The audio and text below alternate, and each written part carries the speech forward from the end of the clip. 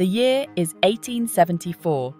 Picture this: a group of Mennonite families fresh off the boat arriving in the Canadian prairies. They are weary from their long journey, but their eyes are filled with hope and determination. They came from Russia, seeking religious freedom and fertile land. The journey had been arduous, but the promise of a new beginning kept their spirits high. The Canadian government had promised them both. Pamphlets and documents painted a picture of a land where they could practice their faith freely and cultivate the rich soil. What they found was a harsh landscape, unforgiving and vast.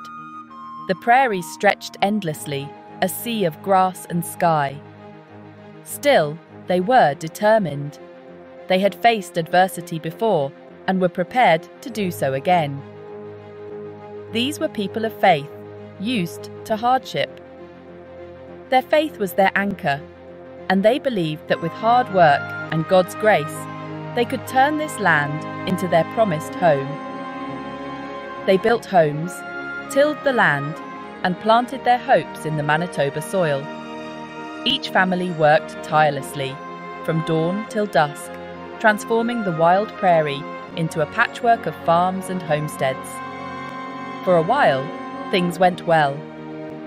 The land responded to their efforts, and the seeds they planted began to grow. Crops grew, families grew, and the promise of a new life bloomed alongside the sunflowers. The fields were a testament to their hard work and resilience. But then, the locusts came. It was a disaster of biblical proportions. Swarms so thick they blocked out the sun, descending upon the fields, devouring everything in sight.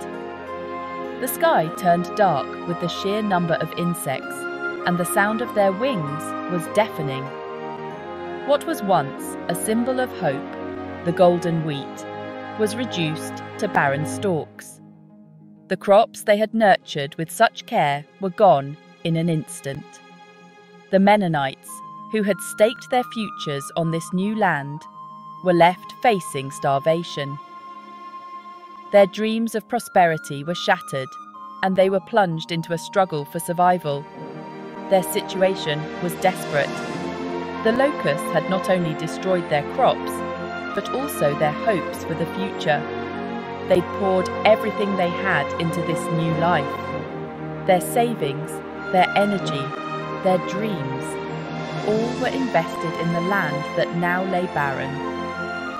Now, with empty larders and winter looming, they were forced to make an impossible choice: abandon their dreams or appeal for help.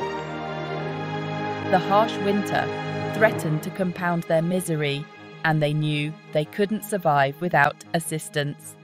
This wasn't just about survival, it was about pride, about their faith, about maintaining their self-sufficiency in a new land.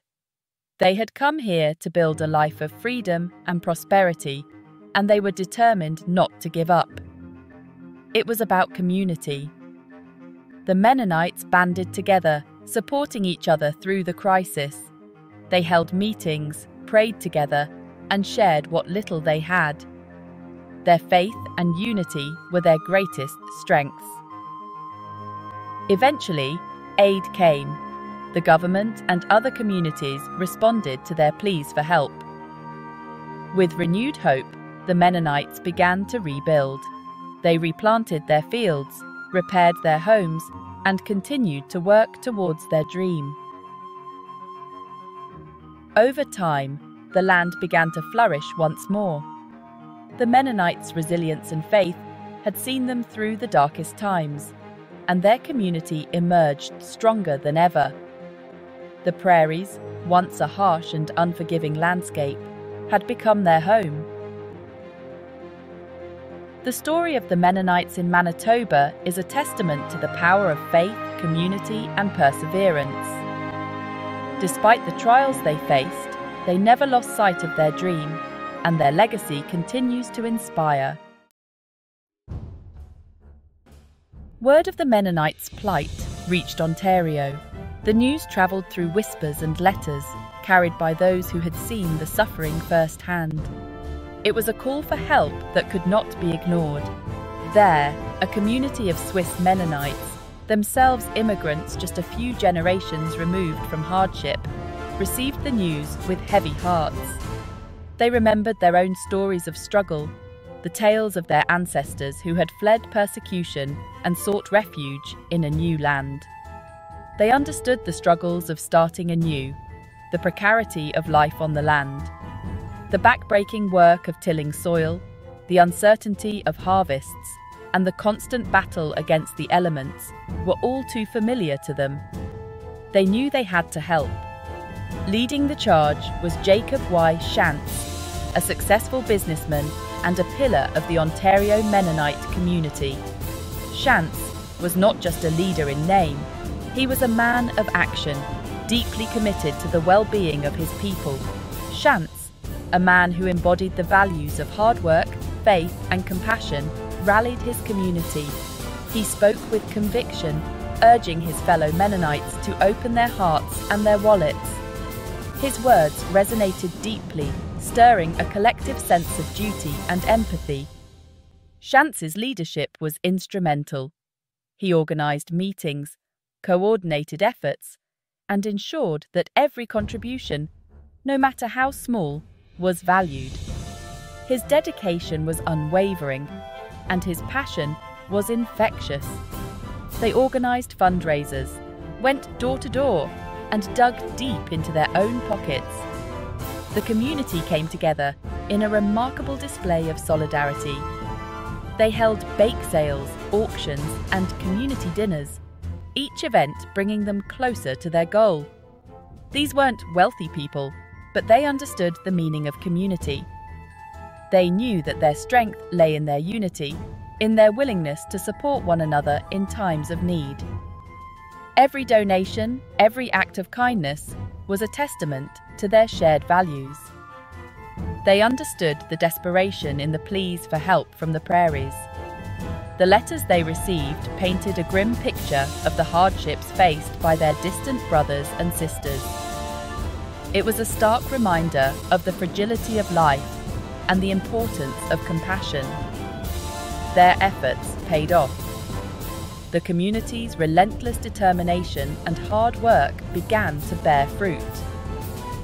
Within weeks, they had raised $50,000, a staggering sum for the time. It was a monumental achievement, a reflection of their collective spirit and generosity. The funds were a lifeline, a beacon of hope for those struggling to survive. It was a testament to their generosity, a beacon of hope for the struggling Manitoba settlers. But it wasn't enough. The need was too great. The scope of the devastation too vast. The challenges faced by the settlers were immense, and the initial aid, though significant, was just the beginning. The need was too great. The scope of the devastation too vast. The settlers in Manitoba were facing not just financial hardship, but also the emotional and physical toll of their struggles.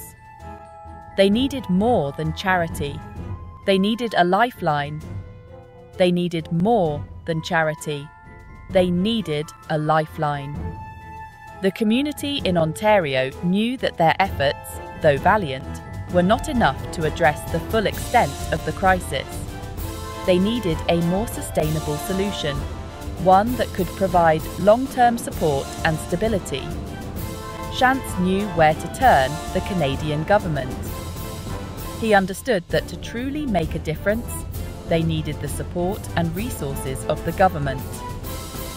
Schantz began to advocate tirelessly, meeting with officials, presenting the case for aid, and pushing for policies that would provide lasting relief for the settlers. The halls of Canadian Parliament were abuzz with debate. The air was thick with tension and anticipation, as politicians from all corners of the country gathered to discuss a matter of great importance.